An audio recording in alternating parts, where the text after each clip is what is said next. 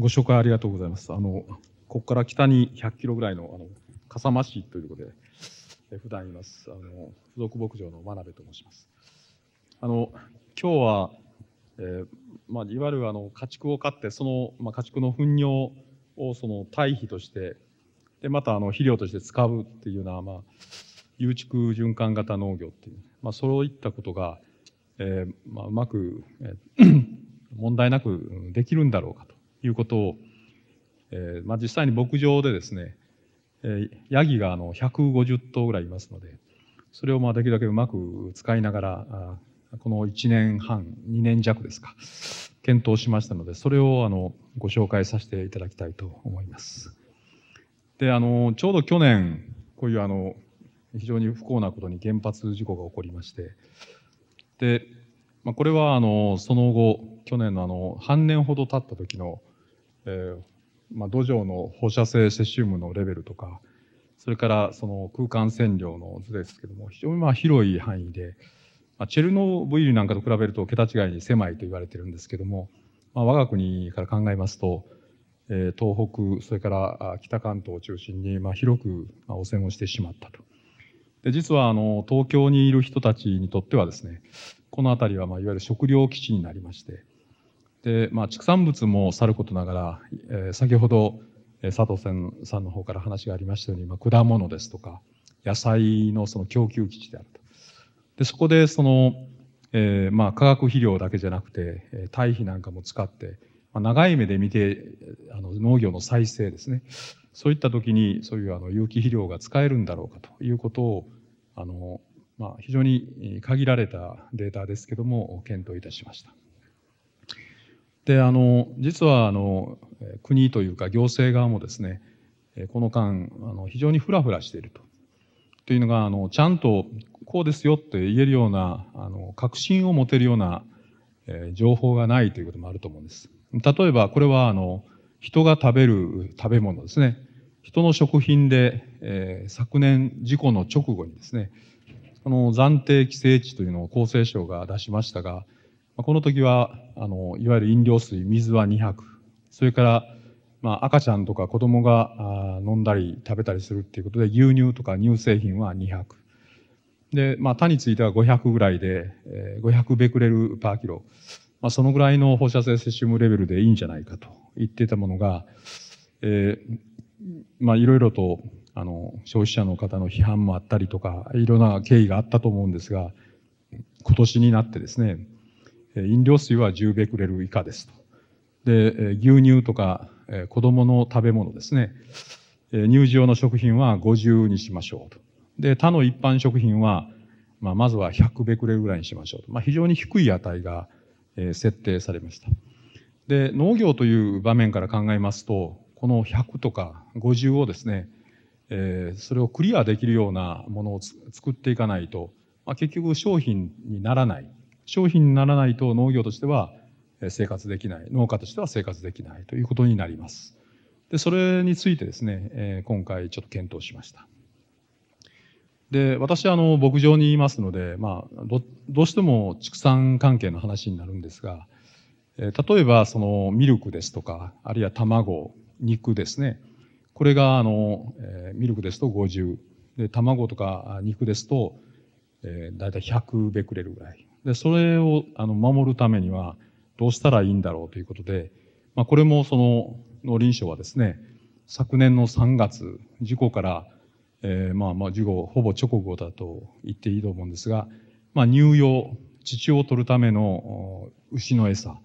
それから肉用の餌、それから、この馬は競走馬じゃなくて食べるための馬ですけども、馬とか豚とか鶏、鶏は卵と、それから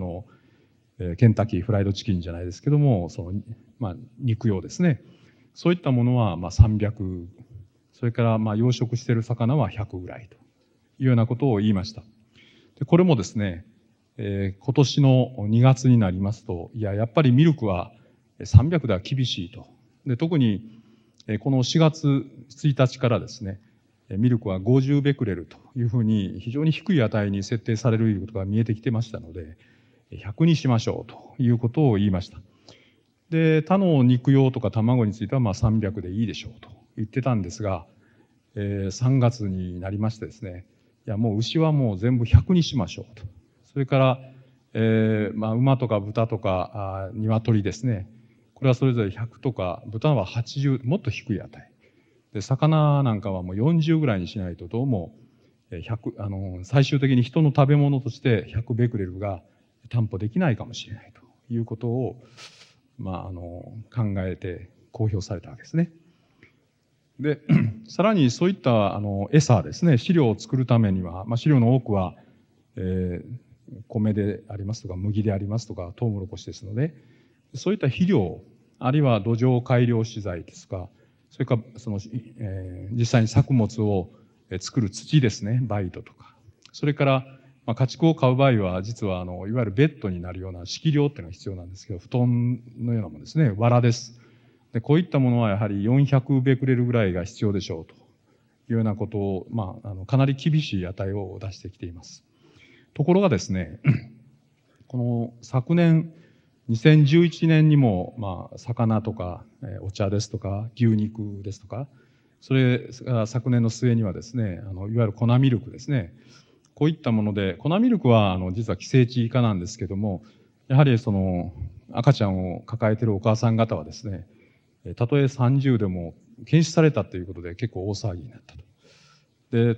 で、今年のですね、4月までに大体こういったふうにすれば問題ないですよと言っておったんですけども、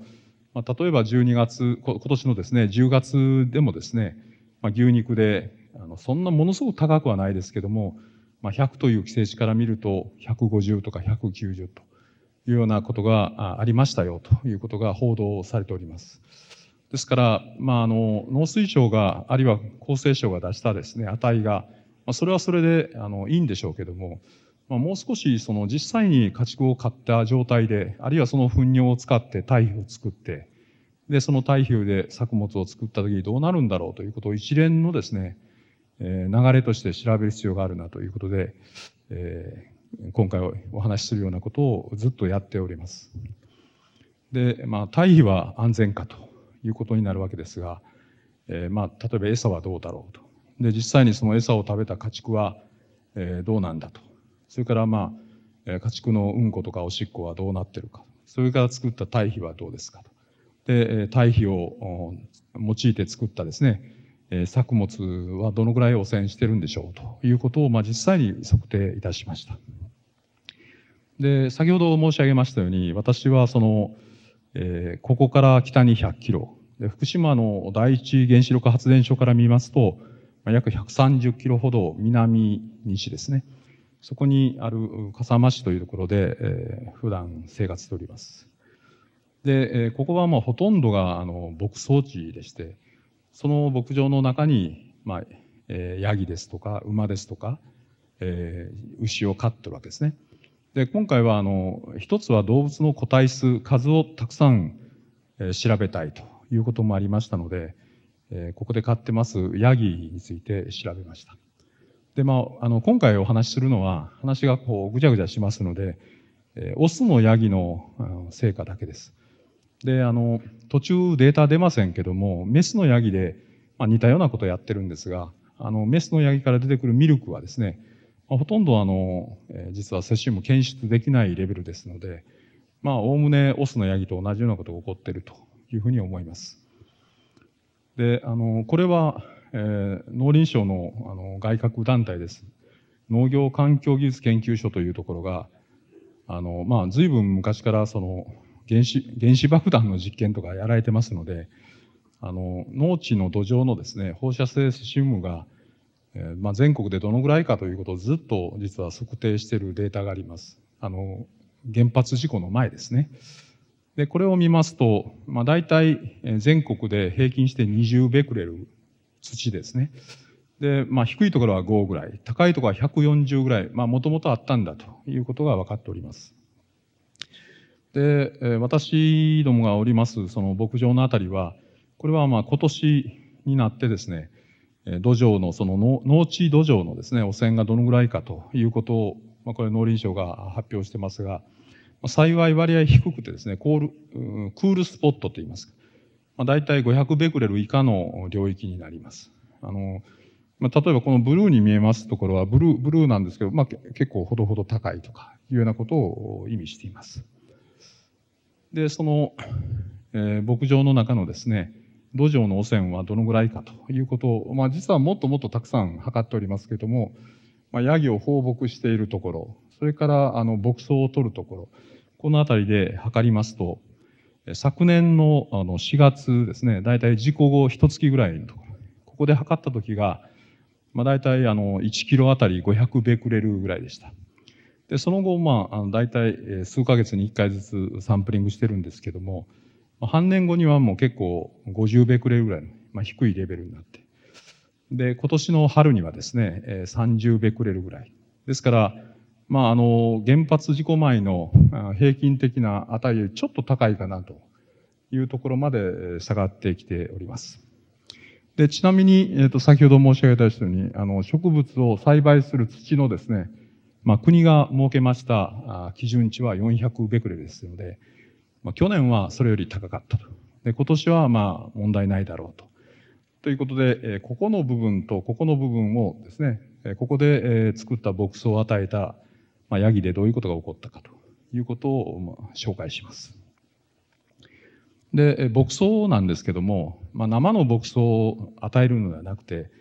だいたい前の年の10月ぐらいに種をまいて、で、次の年の5月、6月ぐらいですね、ここで刈り取って乾燥させます。で、乾燥させたものを、こういうふうに、ラッピングですね、プラスチックのフィルムでラップしますと、この中で、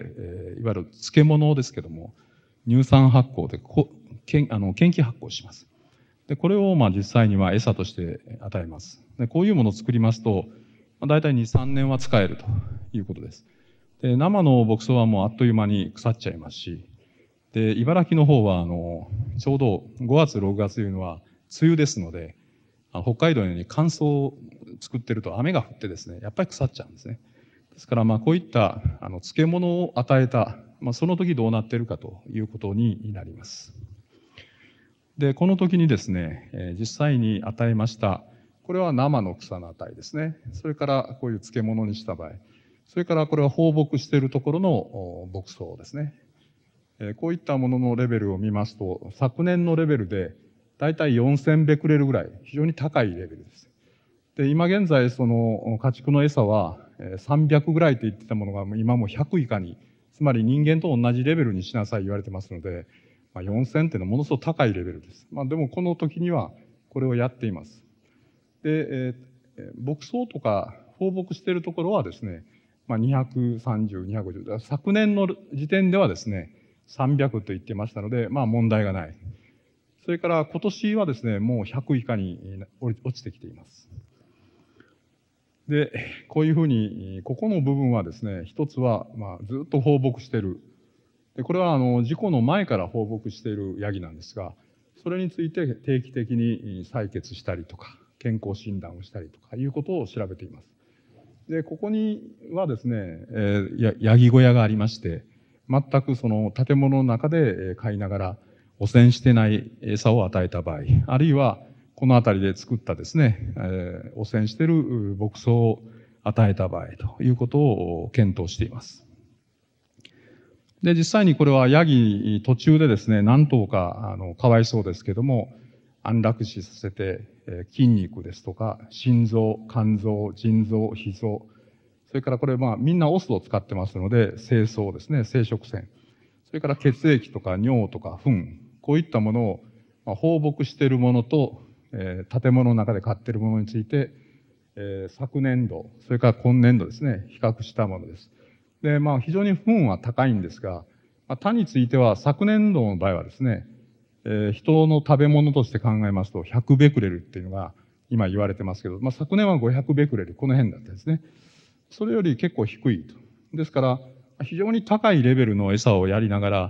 ら、ヤギの場合は意外とその体内には入ってきてないというようなことになります。で、この辺はその動物によって若干違うでしょうし、ヤギは半数動物ですので、豚とか鶏、あるいは我々人間とは随分と、栄養の取り方が違うというようなことかもしれませんが、思ったより、体内には入ってきてないんだということが一つはわかります。で、さらにですね、血液、尿とか糞についてもう少し丁寧に見ます。で、糞はですね、このように結構高くなってるんですが、今年は100ベクレルより低くなっている。それでも結構濃縮されたというふうなイメージですね。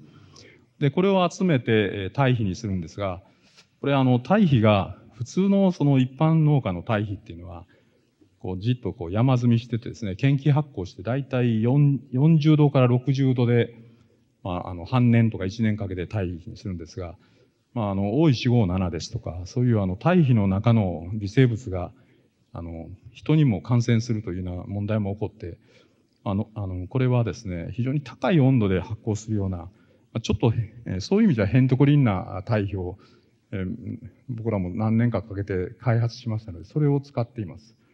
で、これは要するに下からちょっと風を少し送ってやると。そうしますと、だいたい100度以上ぐらいで発酵しますので、中はウイルスも失活しますし、ほとんどの細菌もいなくなると。こういうふうな堆肥で、もう一つは、水分が 30% ぐらい。ですから、ネスカフェのインスタントコーヒーがありますけど、くらいまで乾燥してしまいますので、その分濃縮もしてしまうと。水分が飛んでしまうというような、ちょっと癖のある堆肥。で、これは昨年ですけども、だいたい800、900ベクレル以下ぐらい。で、これは堆肥のですね、セシウムの現在の許容量で400ぐらいですので、昨年のものはかなり高いと。もう倍ぐらい高い。で、今年はですね、もう100以下になってますので、問題はないだろうと。で、これについては、今後検討する必要がある。ですけど、この非常に高いものをですね、実際に作物の有機肥料として使った場合どうなるかということを調べています。で、これは一つはわざわざ山土を買ってきて、これはもうセシウムがないということが確認されて、そういう小さな補助を作ってですね、で、そこで調べています。で、もう一つはもともとこの牧場の中の一部をですね、畑にして、そこで調べるということをしています。で、無農薬で育てようっていうのはなかなか大胆なことをやったもんだから、ほとんど虫に食べられてしまう。で、これもゴーヤなんですけど、ちょっとわかりにくいです。ここにカメムシがくっついてるんですけども、そのぐらい健康にいいというご理解で。それからこれはオーガハスというハスなんですけど、ここのところに水を入れて、ハスを、レンコンを調べると。それから麦ですね。こういったものについて、このだいたい900ベクレルぐらい汚染が分かっているものでどうなるかということを調べました。で、その結果ですね、レンコンもキャベツもゴーヤも大麦も、そしてさらに牧草もですね、一応その10ベクレル以下で、ほとんど検出限界、あるいはバックグラウンドレベルであるということが確認されています。で、もう時間ですので、最後まとめたいと思いますが、これは非常に高いレベルの時に土壌が500ベクレルぐらい、この赤で書いておりますのは、これより低い値にしてくださいということを政府が言っています。それより高い値。で、その時に、餌のですね、平例時は4000ぐらいになりますと。で、これは多分フォールアウトなんですけどね、土からいったよりは上から降ってきたものですけども、それが家畜。で、家畜の筋肉は100ちょっとぐらいです。ですから今だとちょっと問題ですけども、当時では問題ないというようなレベルですね。で、堆肥は、900ぐらい。今の基準で言うと倍ぐらいです。それでもですね、作物中にはほとんど出てこないんだと。ですから、堆肥のレベルというのは、そんなに気にしなくても、現実には問題ないんじゃないかというふうに思います。で、これも、乱暴の、今の同じもんですけども、大体、餌として、4000ベクレルぐらいのものを、ヤギさんに食べさせても、体内が100から200。で、それで作った堆肥が900ぐらい。でも、それを使って育てた作物にはほとんど移行していないと。ですから、土壌の、先ほどもお話がありましたけども、土壌のその汚染がそのまま作物に行くのではないんではないかということが、これからも知ることができます。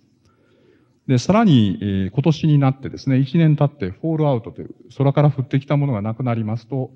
もう餌の汚染は100以下になって、これはもう全然問題ない。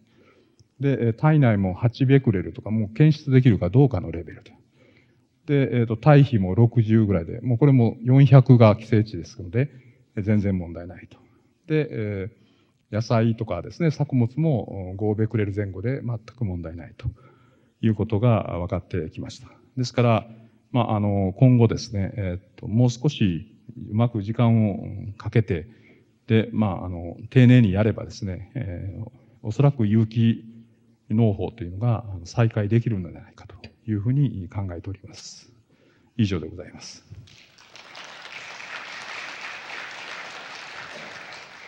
ご発表ありがとうございました。いくつか質問が来ておりますが、一つ私もちょっと聞き逃したんですが、400という400ベクレルという基準値は堆肥の基準値。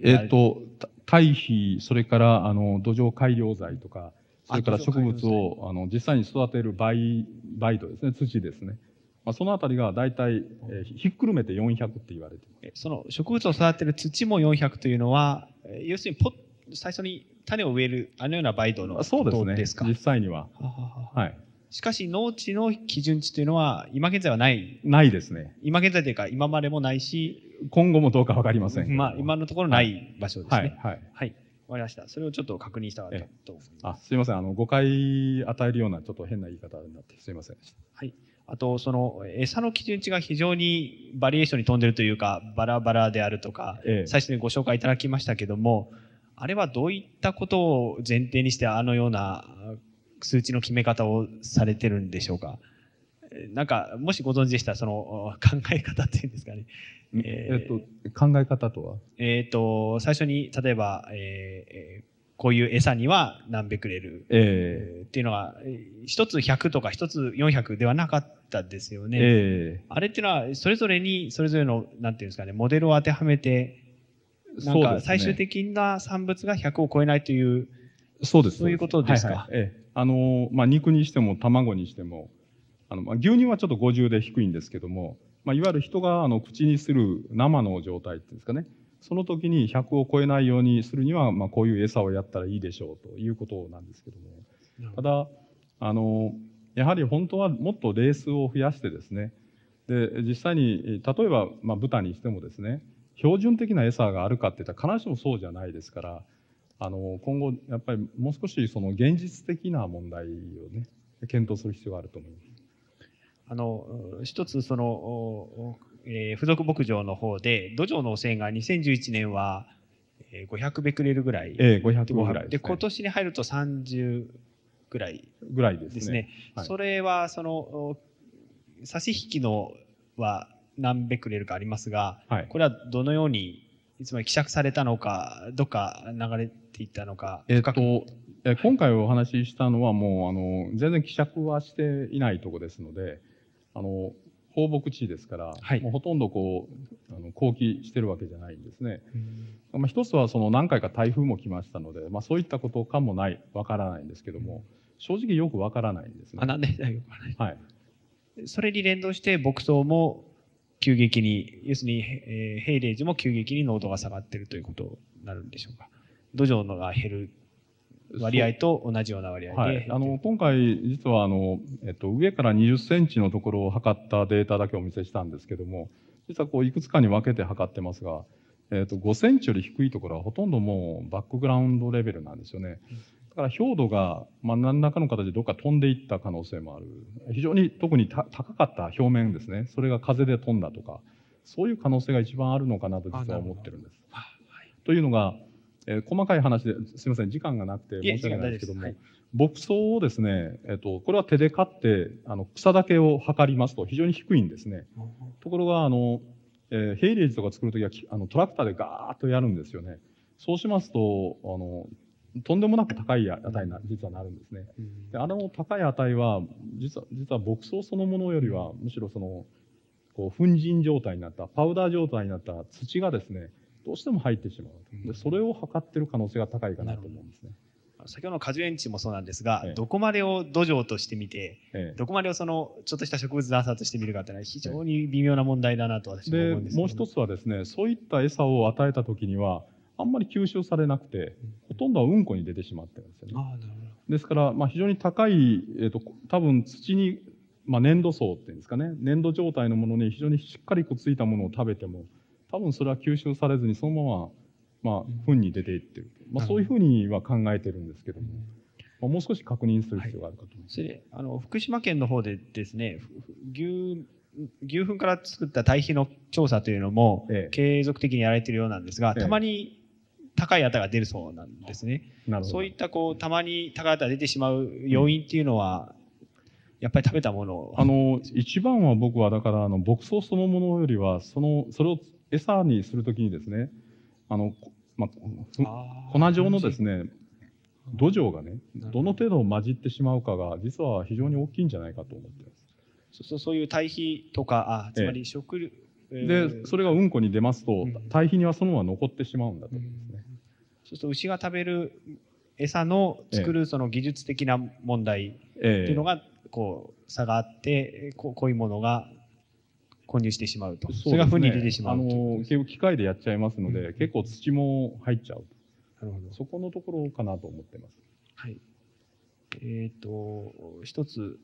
ちょっとわからないので読み上げますが、野菜の行政基準が20から1に下げられたということなんですけれども、野菜の行政基準というのは100だと100ですよね。500から100ですよね。500から100。ちょっとすみません、後からもしあれだったらフォローしていただきたいんですが、このようにどんどん厳しくていって野菜が作れなくなったりした時の首都圏のその野菜不足といいますか、有機農法離れっていうのはどうお考え？